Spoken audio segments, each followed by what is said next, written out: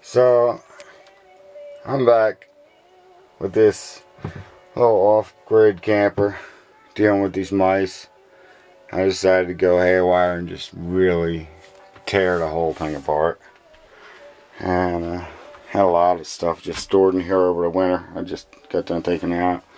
A little sweepy, a little moppy mop. It's always nice to have cleaners around. This is going to take a little bit of fandango in. It's all the gas lines for the heater and the lamps and everything. I can't even hook it up till I figure out exactly what it's doing, because still got one exposed in the wall where an old lantern was. Doing a little recycling over the past I don't know, year and a half. I always figured there's got to be something I could do with these. So today I've encountered the mice, and the lizards are out.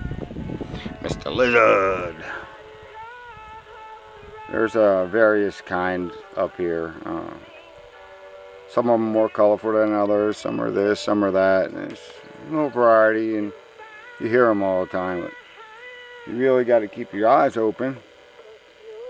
Not about the lizards, but you hear them scurrying. And today was the first day I found a snake. And you just gonna stay there, buddy? And we'll show you something else here I got 5 days ago. I automatically assumed that this guy would run out of air. Well, he didn't.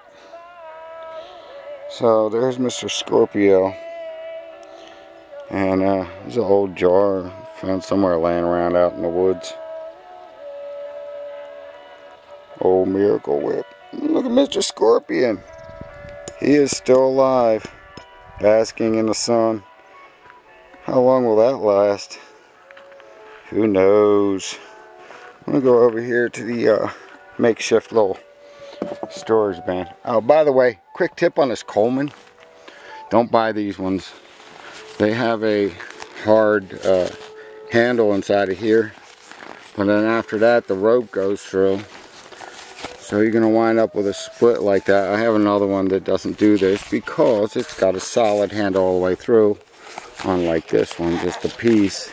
Eventually you're going to get a rip, even if you're only doing 4 or 5 gallons of water with these bad boys.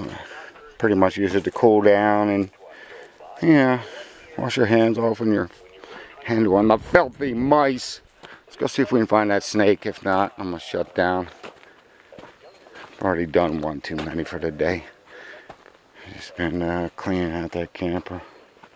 Mr. Snaky Snake. This is where I saw him earlier, and he just skedaddled under there. And there's also a chipmunk living in this. This is what I did with the remnants of a 1970 camper I had up here. I'm probably going to use a couple pieces of metal. The rest is going to recycle. I don't even remember where I got this door, but things like that. Door off the camper. That'll be your root cellar door.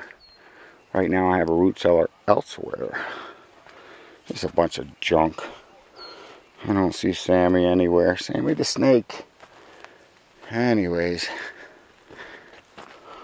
It wasn't a rattler or anything like that. I know there's rattlers about 10, 15 roughly miles north, but it's up in a creek. Here's the poplar tree. It's doing really nice. See, there's lizards everywhere. You hear them. This little downhill came through here.